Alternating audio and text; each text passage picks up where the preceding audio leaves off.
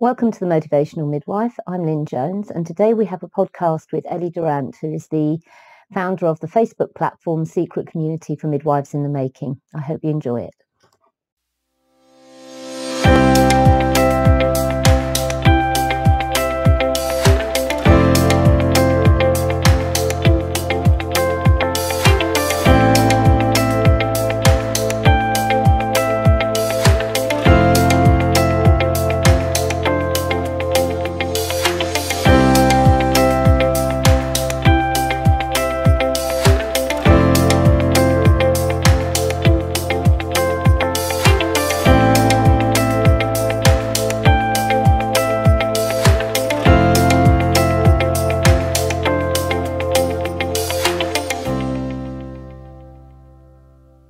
So hi, Ellie, and thanks for agreeing to do this little podcast with me.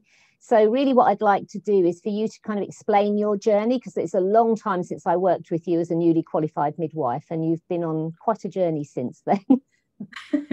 I have. Yeah, I guess the one thing I was going to say before we start, Lynn, is people ask me about you at work, because I always say, oh, do you know Lynn Jones? Because I work at the Raven.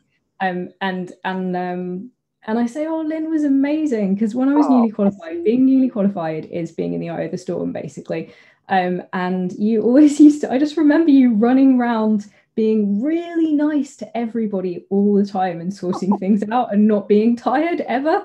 Like, so I just had this, and then it was you and Janine Kettle who taught me to suture, which I was very worried about at the time, but these days I quite like it, as long as the we were very, very touched by our mention in your article in Practicing Midwife. I printed it off and used it for revalidation, actually. Awesome. Yeah, and I can remember somebody commented, oh, you were fine, Ellie, there was no problem with you learning suturing, but I remember how het up I was about that at the time. So I don't think you're alone, though. I think a lot of people get very, very het up about suturing. It feels like a big... Yeah, I don't like suturing particularly, but I do love supporting junior midwives to get confident at it, because I just think, and I think sometimes I forget how old I am and how long I've been doing it, and you still think in your head you're not very good at things, but actually then when I'm teaching or supporting someone else, I realize actually I'm a lot better at it than I thought I was. yeah, that's nice. Well, you were always very good at holding space for us learning that stuff.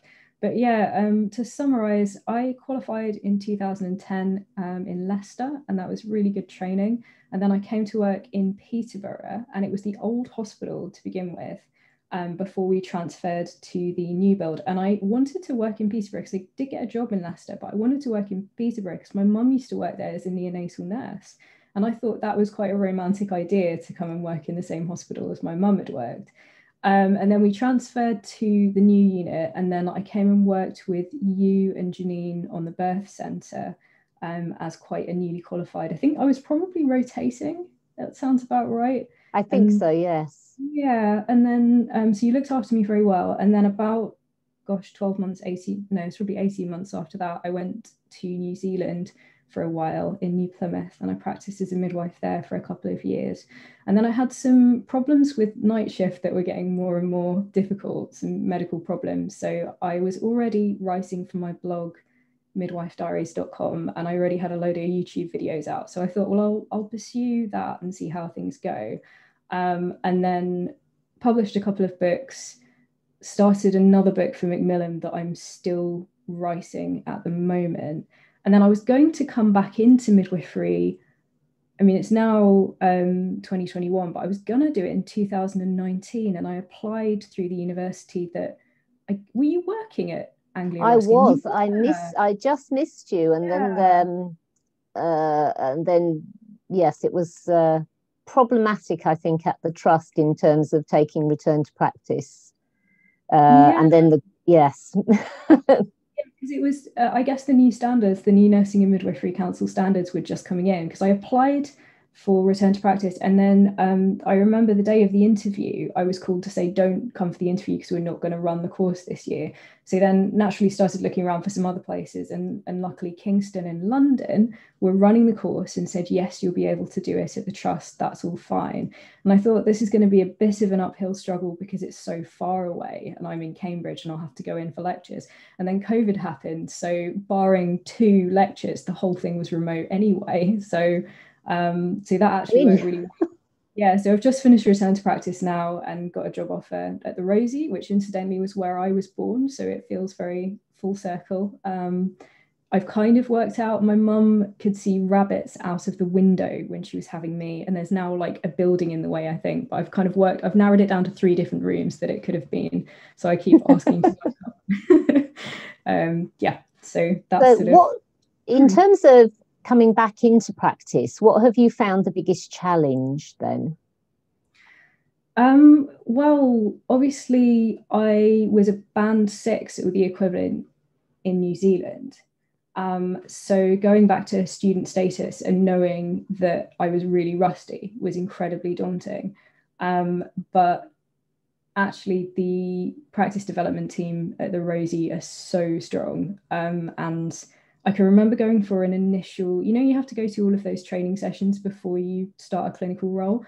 And there was a bloke who does some kind of admin for the return to practice nursing group. And he said to me, I don't think I was particularly looking nervous, but he said, you must be quite nervous as a return to practice midwife. And I was like, yeah, super daunting, especially in the middle of COVID. And he was like, don't worry about it. This is a really good trust. They'll get you through fine. And to be fair, they did. So that was quite nice. But yeah, of course, like I really like birth. I was very keen to be on the birth centre. I think I asked to be rotated there as soon as possible, and I quite like labour ward, although it's always tricky for all of the reasons.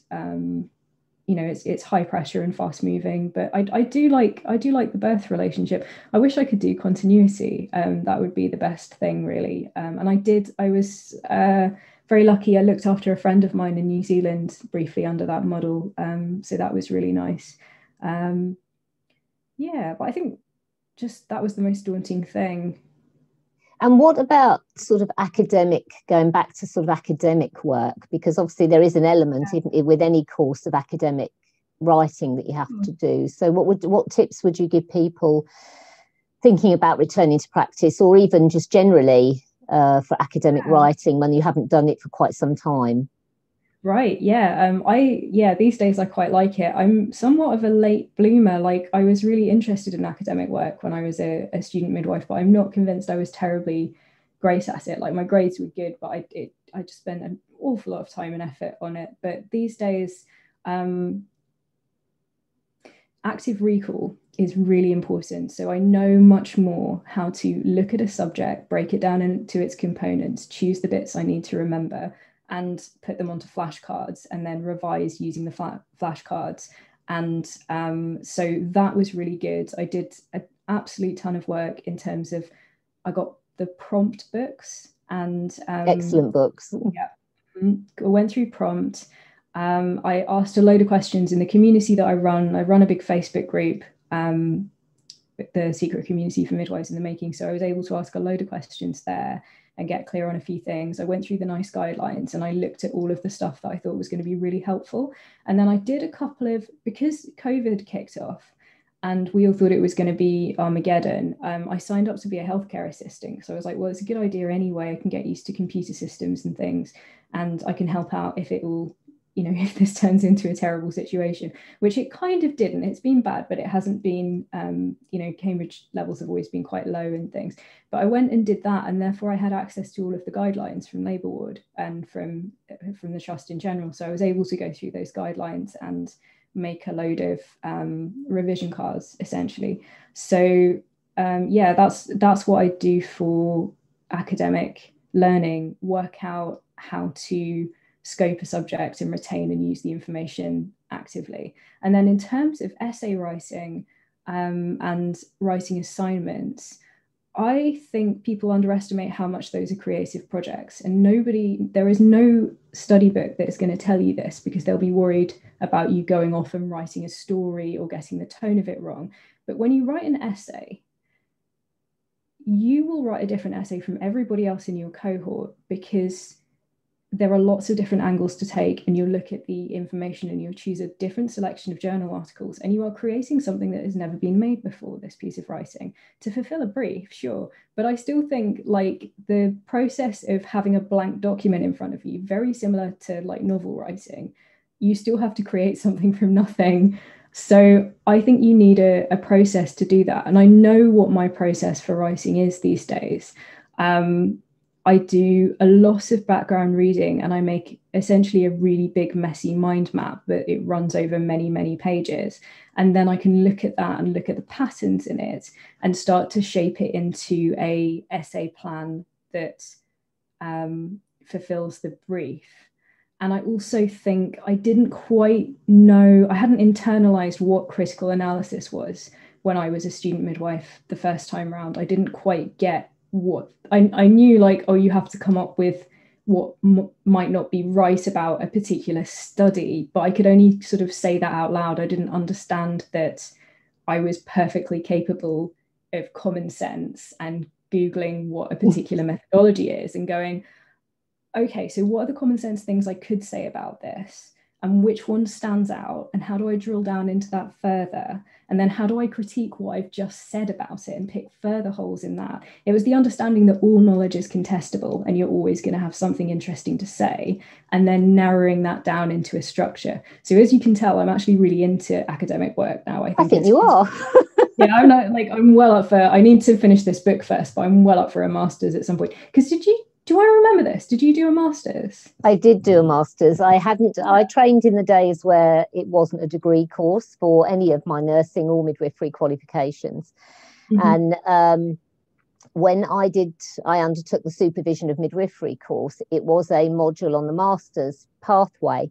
And I remember Carol Yearley at Hertfordshire, who was an amazing teacher, having a session on continuing on the pathway, the master's pathway. And I remember putting my hand up and saying, oh, this won't apply to me because I haven't done a degree. So can I go, essentially? Yeah. And she said, no, because actually, if you complete this module successfully, you will have demonstrated you can study at master's level, and therefore you will be eligible to carry on the pathway. And right up until that point, I had spent 20 plus years saying, I'm not doing a degree. It's not going to make me a better midwife, blah, blah, blah. And I really had to think then, because the supervisor's course was 60 credits. So it was a third of a master's. And right up until that point, I'd never considered actually taking it further and doing it. But my logical head said, you'd be stupid not to do this. Because you're kind of a third of the way there already, and your dissertation will be the other 1/3. So really, you only have one 60 credit module to do, or 2 30 credit modules to do.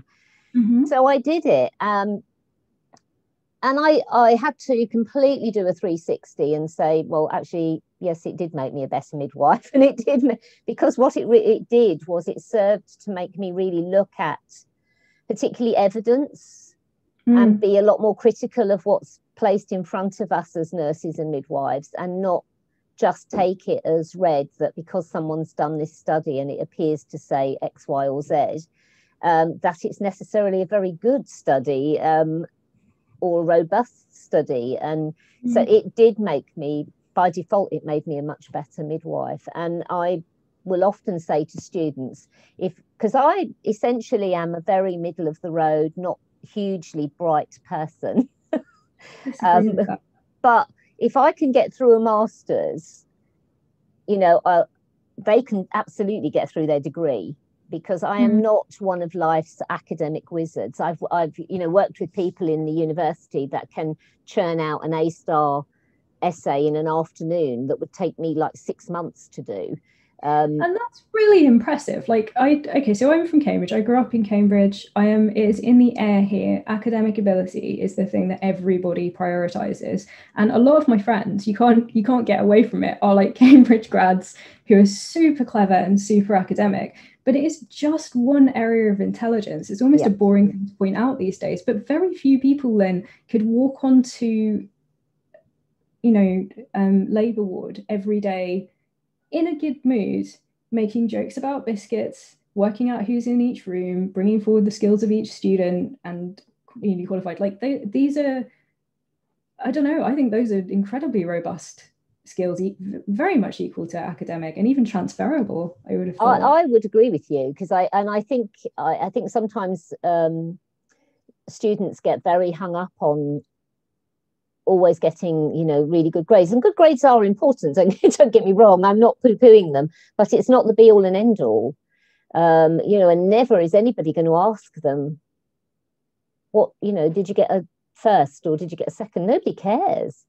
That unless you want to go into research, then actually, as long as you pass your course and you understand what you're doing, I mean, I would, if it came down to the wire, I have to say I would far rather have somebody who was weaker academically but strong on the shop floor than the other way round.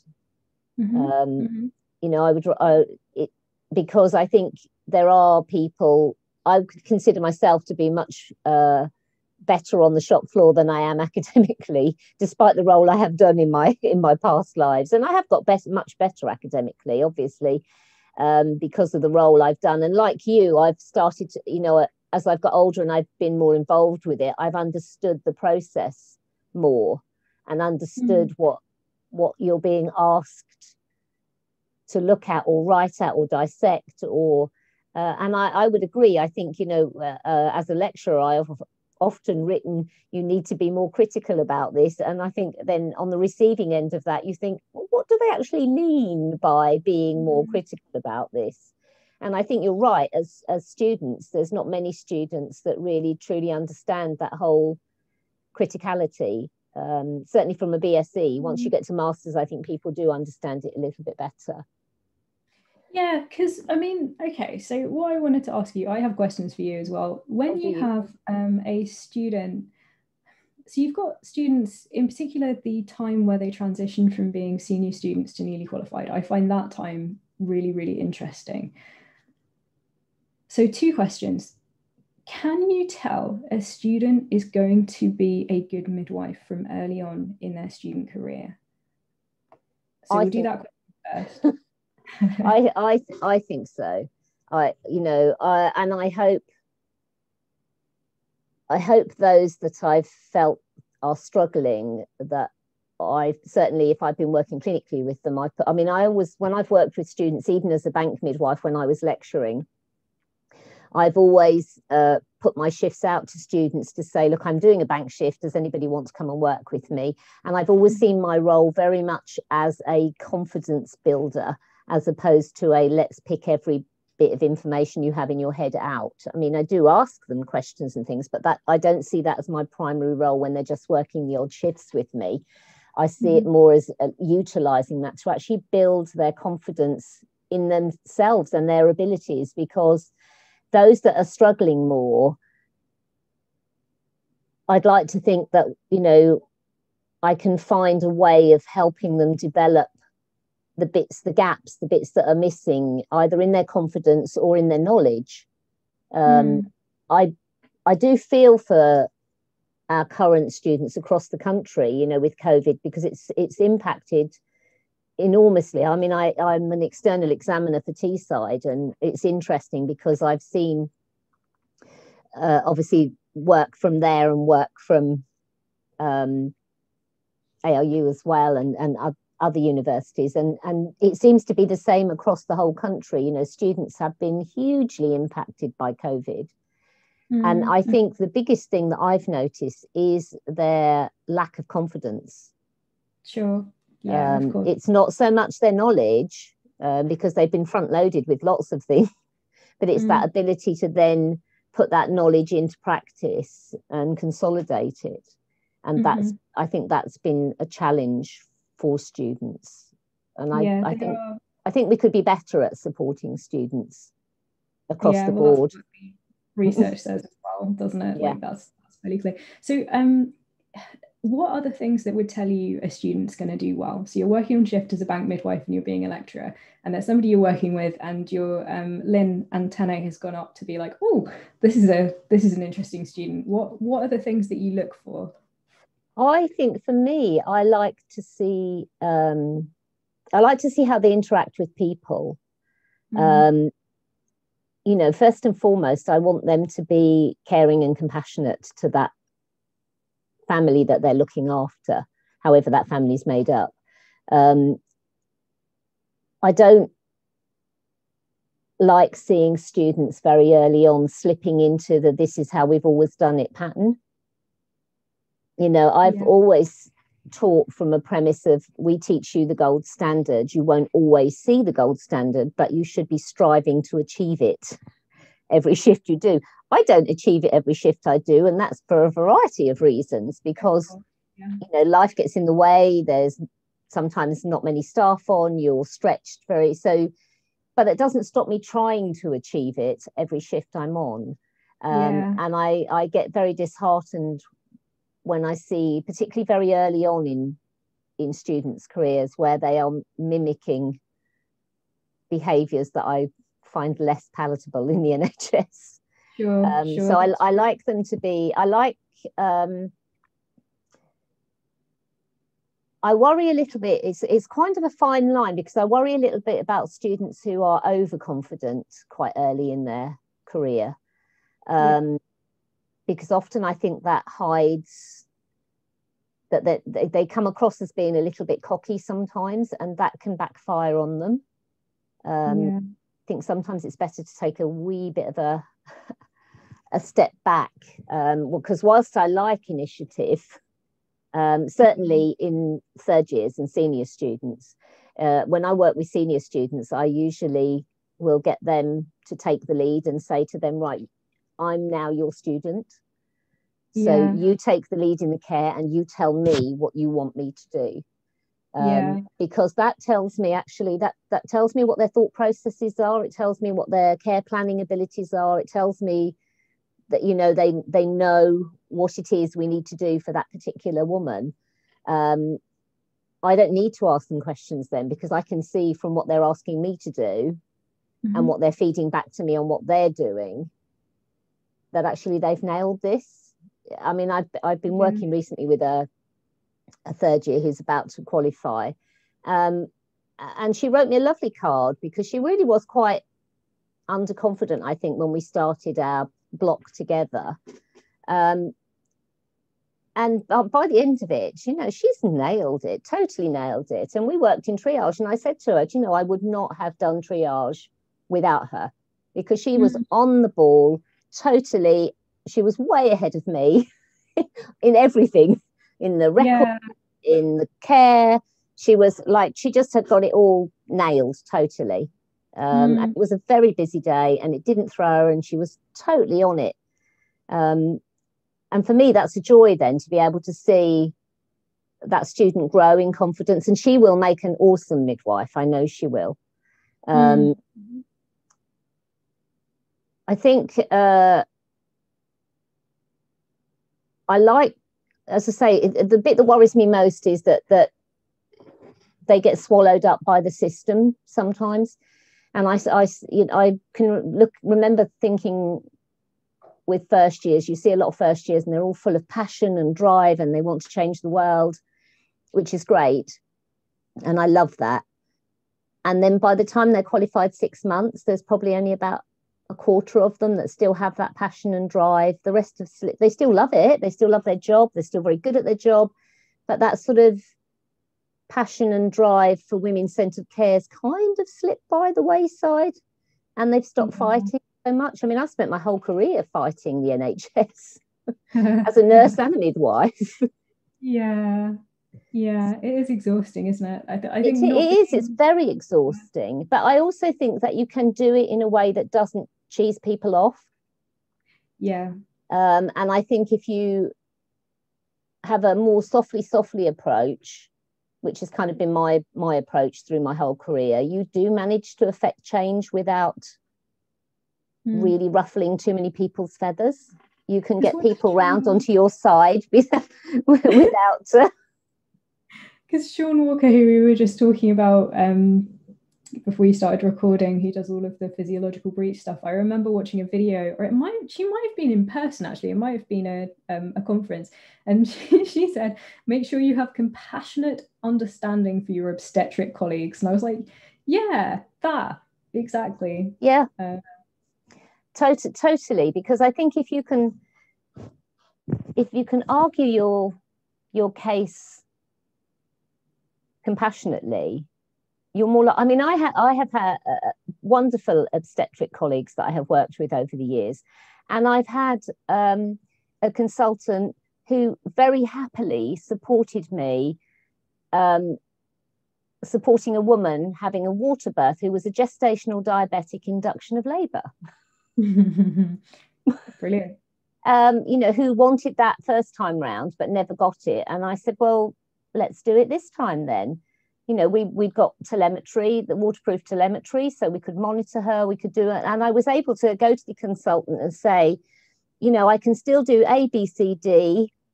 We can still check blood glucoses, all of those things. She's happy to get out if there's an issue. And she said, yeah, that's fine, then go for it. So I think, if you don't have to be belligerent and bloody minded to actually affect change. And I think sometimes perhaps that's what students see, is people really just being quite headstrong and bloody minded. Not sure it's always the best way. It's a difficult line, isn't it? And I think you have to be so many things. Midwives are so many different things. Not only are you the clinical expert and you're hopefully doulaing as well, and you're hopefully advocating for the client, you're also kind of being a psychotherapist for whatever is happening with the birth and the support person and the obstetrician and maybe a student that you're working with.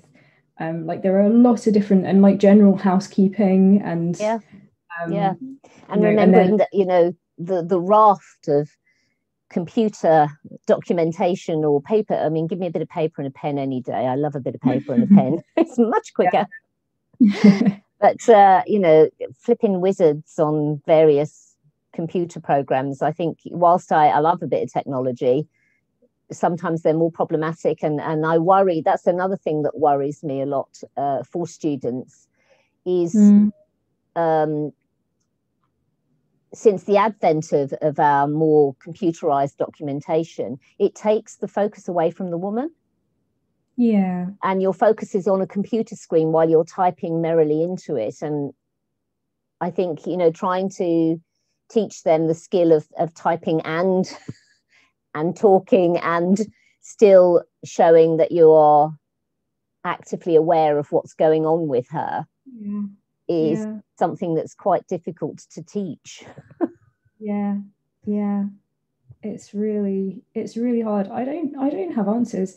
There are loads of questions I get asked, and there's a writer I really like that does a podcast called Glennon Melton, and she was like, people are asking me lots of questions and I don't have answers, but I do have things to say. And I think that's probably where we are with midwifery, because I think you're right. If there were easy answers to any of this, it would have been solved a long time ago. So all we can do is look at it from lots of different points of view and come to a common sense solution that may change further down the line. And that's what you do with academic work as well. These are problems that it wouldn't be academic work if there were easy solutions to it. So you have to look at it from many different points of view. Don't reinvent the wheel. Somebody else will have done already some of the thinking for you, and that's known as a theory or a concept or a model. And you can nick some of that, and then you come up with a solution and you present your solution, and then you tell people why your solution is wrong. That's pretty much academic stuff. And it's true for, I guess that's the crossover for me, academic and activism in midwifery is very, very similar. I think really. I'm sure. Do you know Melissa Newman? Do you follow Melissa Newman? I've heard, yeah. I don't have enough hours in the day at the moment to follow everybody I'd like to follow. Yeah, absolutely. But yeah, I think she might be somebody to talk to, Lynn, if you're continuing your podcast. Oh. It's probably coming to the end of our time now, aren't we? I think. It's been an absolute pleasure to catch up with you again, Ellie. You were an awesome Band 5 to work with. And you never know, one day you might come back and join us. Yeah, I might come to Peterborough, but thank you for all your support. Like, I don't know if this is true for you, but I like huge self-doubt on every single shift, and I think that's healthy to some degree. Do you think it's healthy to some degrey? But you and Janine really did make a huge difference. And that's, again, the nice thing, because I bring a little bit of Lynn advice with me to a lot of places. So. Oh, thank you. And if it makes you feel any better, even after 30 odd years, I still have self-doubt every time I go on shift. And particularly having returned after retiring, that I think as I've got older, I think I probably have more self-doubt in that, am I going to keep up with everything that's all these young folk around me? Interesting. There's always reasons to self-doubt, but yeah. Oh, absolutely. Sabotage ourselves all the time. Yeah. Anybody thinking about doing return to practice, I think that would be awesome. We're not good at retention. We definitely need more midwives. Especially, I can wholeheartedly recommend returning to practice in Cambridge. It's overwhelmingly positive experience, and I wouldn't say that if it wasn't true. There's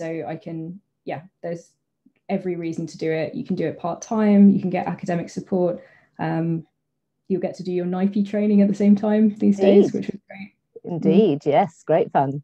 Although, to be fair, I think a lot of the certainly I know ARU NIPE is part of their BSc course anyway, so they all qualify with the NIPE, which is fantastic, because it does make life a little bit easier. Yeah, cool. All right, we will catch up again, I am sure, but thank you so much for your time. Yeah, no worries, my pleasure then. Okay, take care. Take care. And there you go. And I hope you enjoyed that podcast. I hope that it's encouraged some of you who are midwives to think about returning to practice if you haven't done so already.